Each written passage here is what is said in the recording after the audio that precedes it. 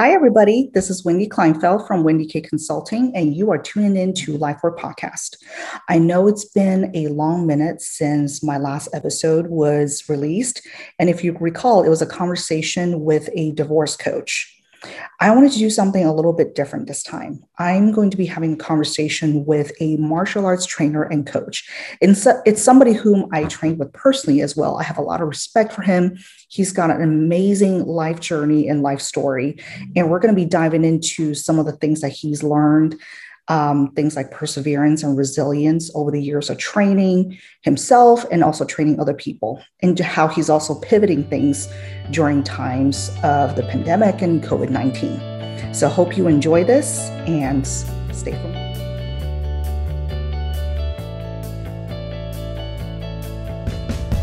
All right. Hey, Jimmy, how's it going? Good to see you. Good. How are you doing? Good. I'm really glad to be able to get you on the podcast finally. I know when I first started this, you were also going through some transition in the middle, it was in the beginning of a pandemic. And I was going through a transition in the pandemic. I was, just laid off, and I was thinking of doing something new. And I thought, hey, I want to start a podcast where I'm talking to really interesting people about topics I'm really interested in. And you were one of the first people actually that came to my mind because I love martial arts, always have throughout my life. And going to your gym, training with you back when, I lived in Bend, was, probably like the highlight of my time there. So, and I thought, the way you practice martial arts, to me, felt like you took some of the principles and lessons to how you lived life. And I wanted to talk to you to see how you've been doing that, how, what lessons or what principles you've been taking away and how you've been applying them. Because I think even though not everyone practices martial arts, there's things that they can learn from the practice. So yeah, really glad to have you on. And tell us a little bit who you are. You're Jimmy Smith. Right. Say a little bit who you are. What do you do today? Gotcha. So Jimmy Smith, I was I was brought up in foster homes, and that was one of the reasons that got me into martial arts. But one of the things also is like what I'm doing today is I'm still training and coaching. I had to pivot my business from a big brick and mortar to more online and hybrid training and in person. I love the martial arts. It's taught me so much in regards to perseverance, adapting, change, compassion. You just got to dig in deep with yourself and just get better through the challenges. And I've been doing this for over 37 years now. So I'm like, wow, a few years underneath my belt. And it's more about life skills and attributes as opposed to just, you're going to get your black belt. No, it's about you becoming a better version of you during the process of the training. And to me, it's like, you're going to work out hard and it's super fun and challenging, but you know what? You're going to go at your own level and at your own pace. Yeah. Everybody's different. And when you were training with me, you saw the wide diversity. I had a women's only kickboxing, and then I had co-ed kickboxing, and you rocked it, by the way, every time in there. And you still do better splits than I can, so I can't even get that. So I don't know about lately, though, with the baby and all that. Right. Yeah. But I love what you talked about, perseverance and resilience, because I feel like those are the two attributes or two skills or characteristics that a lot of us were really leaning on. Those were the muscles I think a lot of us were flexing this past year, right? A lot of us had to persevere. A lot of us had to be resilient.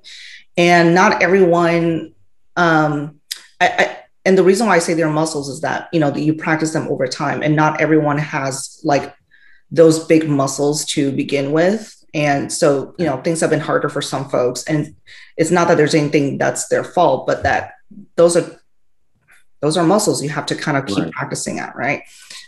You talked about being foster home and how that was the reason you got started. So say a little bit more. You've been doing this for, like you said, 37 years. So tell us a little more how why you got into it, why martial arts, why not like other sports?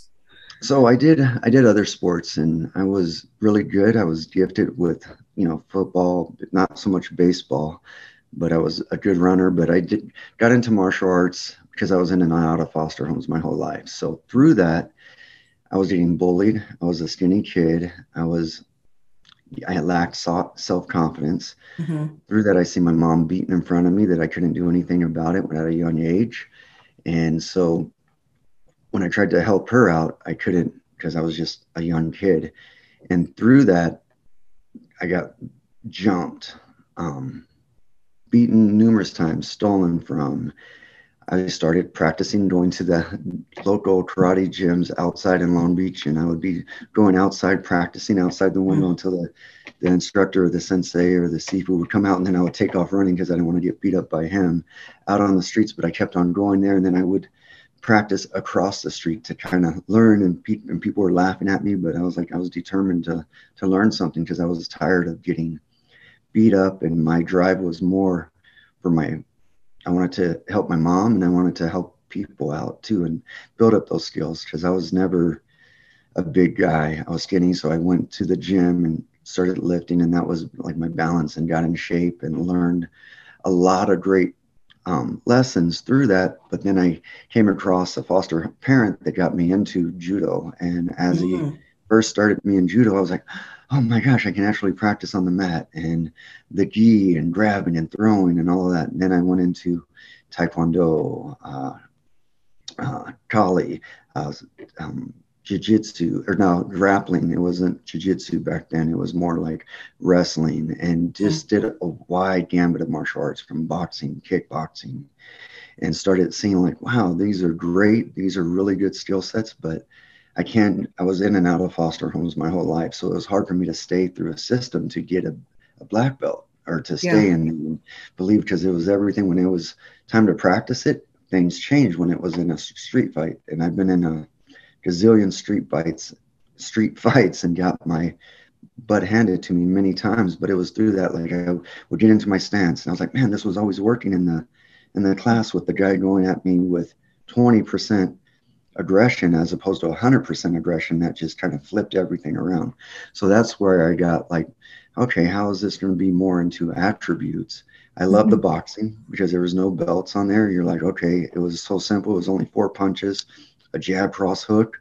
And I was like, an uppercut. I was like, are you kidding me? This, and then you could go in here and then it was all the skill set, the flavors, the skills that you learned through the process to adapt and become a better boxer. And so through that, I was like, oh man, well, I can add some kicks without having a systematic approach of it's got to be done this way and that Mm-hmm. way. Just like Yeah. how Bruce Lee started it, and then how the Gracies changed the world. Like that was the next evolution. They evolved. And so now it was like, well, how do you evolve all together? And then MMA came in. And through MMA, it was like, wow, it just kind of skyrocketed. Through that, through martial arts, I was very fortunate and blessed to train with some of the top people. Art Camacho, who's a good friend and mentor, and my number one like personal Sifu, so to speak, that I still stay in contact with today, is just had a huge impact on my life. Camacho is a great martial artist that came up from the barrio of LA, was an overweight kid, and just made his world change. And I really cling to him. As a martial artist, he was phenomenal. He's had multiple black belts. But through that, he was able to work in Hollywood and become a fight choreographer. I started out as a stunt double, fight choreographer. Now he's a director in Mm-hmm. Hollywood film, which is really cool. So to see his passion and to be influenced through that when he was kind of starting out at the beginning of his career, and he just skyrocketed. And today it's like, man, it's amazing. Every time I try to go down to LA, if he's not working, I was like, I got to see you. He's like, come to the set. I'm like, all right, I just want to see you and hang out with you Yeah. because it's so much. He was one of the biggest role models because I didn't Mm-hmm. have a father growing up. So I looked at him as one of my father figures, and a lot of other martial artist coaches that came into my life through my high school wrestling coach, Antonio McKee, Mike Cataline, a lot of other like martial artists that had a really specific skill set. Yeah. The best thing through art is he taught me so many life lessons that was really hard, but it's also he was the one that I got my foot into being a stunt double, helping him with some of the fight scenes and being on the movie set to be with some of the top martial artists back in the day, from Gerald Yokomoto, Richard Rabago, um, a lot of great people that I learned a lot of skill set from. And I was able to do actually about 10 to 15 films as a fighter, as a stunt double, as an extra. And it was just about being around great martial artists too. That sounds super fun. Oh, it was. It was. Yeah, that's awesome. So, I love the way you shared your story, how you talked about you first got into it because, you wanted, it was self defense. You felt like you had to protect yourself, you wanted to protect your mom. And eventually you got to a point where it sounds like you found like a higher meaning or this bigger purpose to martial arts more than just Yeah. self-defense. And then you also shared around, the perseverance and the resilience aspects. What do you think are the biggest life lessons for you today around martial arts that you not only you practice, but you also teach? So there's going to be, and this came to me, I forgot who told this to me, but every storm eventually runs out of rain. So meaning like life is tough. Life is challenging and it's not going to get easy. You just got to get better at you. So if you start imposing, like work, focusing in on yourself instead of outsourced resources, believing other people, because I was doing that. I wanted them to believe in me so I could believe in me, Mm-hmm. as opposed to the other way around. I need to believe in me so other people could, I start with me and then it can come on the outside. So through that, like adapting, changing, like I've done it. I'm living it. I've persevered. My whole life has been tough. Like I had to adapt. I was in from one foster home. I get accustomed to one family and I'm like, all right, here it is. And all of a sudden, boom, I moved. So that kind of resilience of like, all right, my ups and down, my emotional roller coaster. And it's part of life. Like, I'm married, I have 3 kids, and I'm trying to teach my kids. And it's like, you guys have no idea what it's like not to have to worry about getting jumped, getting Yeah. stabbed, getting beaten. You have a life, you have food on the table. You don't have to worry about somebody taking things away, and they have another skill set too. So through the martial arts in life, it's taught me how to adapt, overcome challenges. This COVID-19, who would have ever thought this was in here? I Yeah. had a flourishing gym. I started from my garage when I started training people, and then I moved to a 500 square foot, 1,000 square foot, 1,500, 2,000, and 3,000 was my last location. I was getting ready to expand, but then COVID hit, and it was like, no, the lives that I've changed when people come through my paths is so personal to me because man, you're trusting me and it's hard work and I'm not going to let people like, oh, Yeah. just quit on themselves because I've quit on myself and I know how I have to get off. When you're in a rut, you need to be around people that are going to be getting you and uplifting you at that time. And through this, it wasn't my doing, but yet when clients are changing in and then I had rent and gyms just going crazy, like people were closing and the pandemic and everybody's hit. And I respect that. When people lost their jobs, I could not keep on charging them out of the heart. You know what I mean? And Yeah. this is part of like the recharge. Like my word is my word. Like I ripped up everybody's contract and I was like, you know what? We're starting over. I mean, and then I was like, oh shit, I still got to pay rent. I still got to pay my bills. And Yeah. I was like, oh, okay, well, I was always doing personal training from fitness. You cannot be a great martial artist and not be in good shape, and vice versa. A good fitness person or martial artist has to have that. So it's literally like the hand in glove. And all my instructors were always fit. Not one of them till this day is out of shape. And I Mhm. still keep that in there. And it's from weights to calisthenics to shadow boxing to drills to lifting to functional training. And that's what I've gotten into more of that. So through that, this was a whole arsenal of all these. coaches that came to me, or that I went to them and I was able to learn from them. But the only difference now, I just add my flavor based on each individual, because you're going to be different from training from this person. And I could never be like, okay, here, you're going to learn, you're going to get your black belt, and here's all these steps that you have to do, which is great. Mm-hmm. But to me, that was never my ordeal, because it was all about, you move different, let's move this one here. And I'm able to adapt on the spot.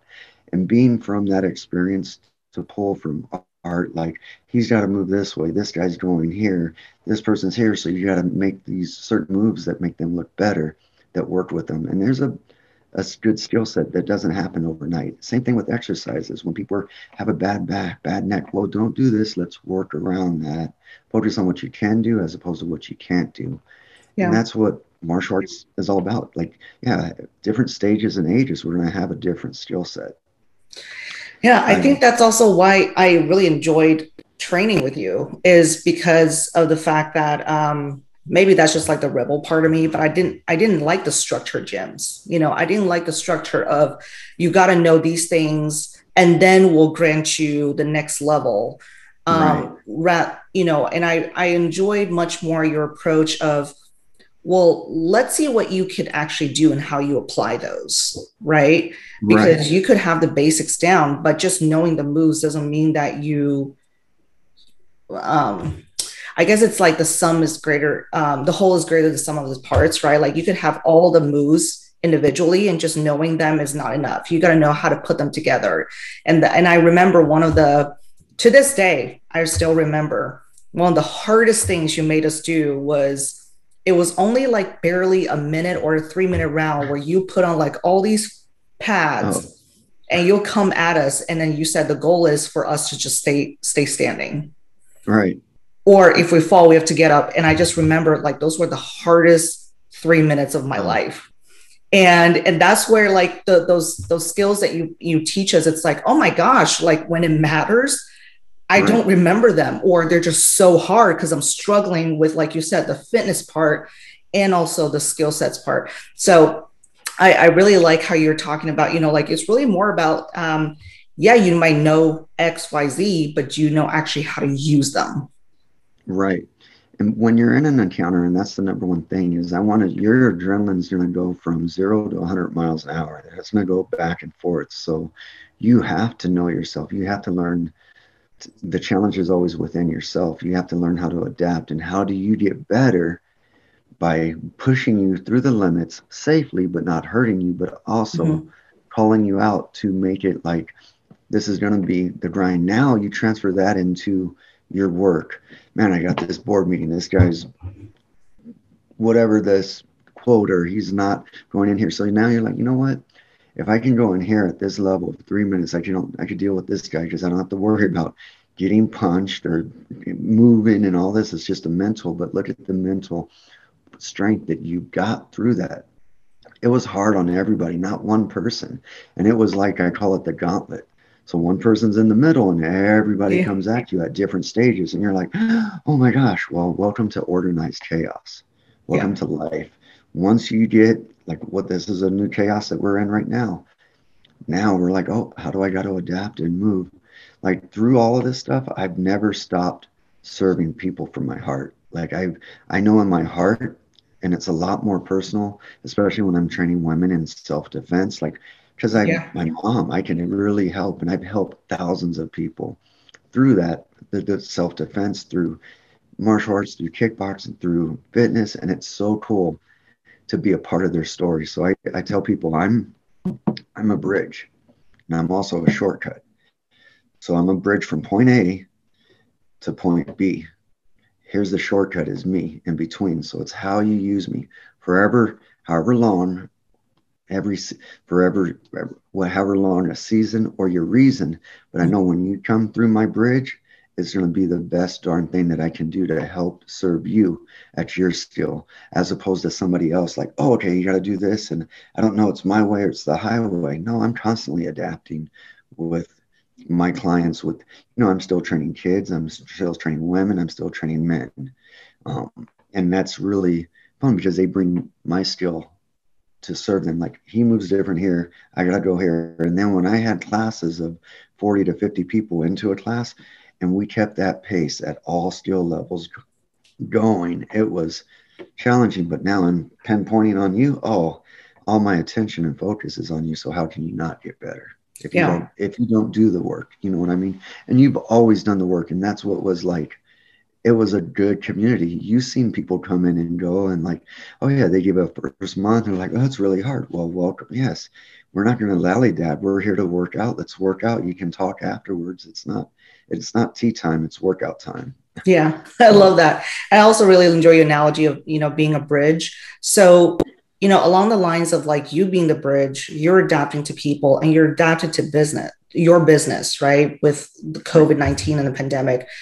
Share a little bit, what do you do today? Because you don't have a physical gym anymore, but you're still active in training. Yes. So how are you doing this today?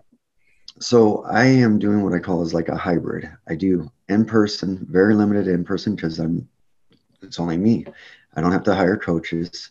So what I do is I do in-person training out of my house or online through Zoom, or I also have my own custom app that I train clients remotely all over the world now, which is really cool because I've never thought I would ever do that and understand that. And I had to learn, and I went and got certified to become an online certified trainer, which was really cool because I hate going back to school, but yet I Mm, did it and I passed, and I had to go with the changes. So I serve people from if they have stressful jobs, if they're looking to get in shape, lose weight, build confidence, if they have a home gym or if they have a gym, or if they want to learn kickboxing, self-defense. Well, this is one program that's all dialed in. When I had the gym, I had to separate it. But mhm. now you get all of me with everything that I have.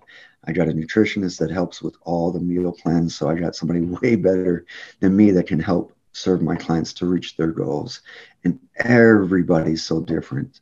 Um, and so that's how I'm training people now, which is a good learning curve because I still want to stay in the game, but I also don't want to like, oh, I can't help anybody anymore. I just had to adapt. And this is Yeah. living proof. I mean, through this pandemic, who would have ever thought we bought our first house? And I was like, it was challenging. I'm still moving, packing, Yeah. building everything, and then the stressors, but I'm still training clients. And through that, it's like, dude, we are all faced with challenges, and we're going to be faced with them for the rest of our life. It's just, how do you get better? You get better by being around better people, books, podcasts, learning, continuing my education, listening to music, whatever it is that's going to help you be the better version of you. You cannot go wrong. It's like a client said, if you're willing to gamble, you better gamble on yourself, and I'm gambling on myself 100%. Yeah. I love that. So if you said something interesting, like, because you used to have that in-person training, and I found that really valuable. And then you also said that now you get to work with people like internationally too, which Yeah. you couldn't have done before, right? With brick and mortar gym. So if people want to get in touch with you, if they're curious about how they can learn martial arts remotely or just get in better shape or whatever their goals are, and they are curious about you, how can they reach out? So they can go to my website. It's smithma.com, smithma.com. Reach through, see the videos. There's a contact us page right there, and you could see when I had the gym.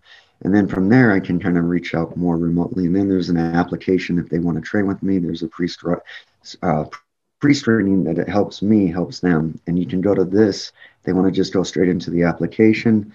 It's tiny.cc/Smith, SMITH hyphen application, APPLICATION. And they can just go there, fill that out directly, and I will reach out to them and see if we're a good fit. Awesome. If not, I will direct them to other people too, because I can't serve everybody, but yet Yeah. I know where my expertise is. Yeah. So, I love that humility in your practice too. So that's awesome that you kind of just call that out too. Yeah. And like you said, I think it's amazing how you've turned your business around in like such a short time. Like you built your practice over the years, and I've seen your gym grow over the years too, when I first started and then to where it was last. So the fact that you turn around, you put it online, and now you're serving people in a very different way and still keeping true to kind of what you believe in. And you also bought a home. So that's a really big deal, really big transition. So in many ways, I would say congratulations. And also for people watching or listening, the red was unplanned. We did not, share notes on what to wear. But I think it's also auspicious because today is the Lunar New Year. And I wanted to wear red because that's just our color, especially in the Chinese culture and many other, East Asian cultures too. And the fact that you're wearing red, I think is just an auspicious sign that we were meant to come together, have this conversation. So that's right. And you know what? This is the thing. Through one of my logos, I wanted to share this too, is because I had a client that actually built this. I had traditionally the yin and yang symbols of life, and which is great. But now this is what she ended up building for me, and this was on my logos. So these were hands of destruction at one point. Now these are hands of construction to build people up through this. So we all need each other to lift each other up. And Wendy, I appreciate you more than you can imagine. And it was cool training with you and your husband when you guys came down. It was awesome. Yeah, and that was so fun. Wait for to see the little baby too. That's really for sure. Well, thank you so much, Jimmy. Folks, the information to get in touch with Jimmy is below on the screen. If you have questions for me, or if you want to check out what I'm about, my information is below as well. And as always, thank you for tuning in. And this was Life Work Podcast. And thank you, Jimmy. And I'll see you all later.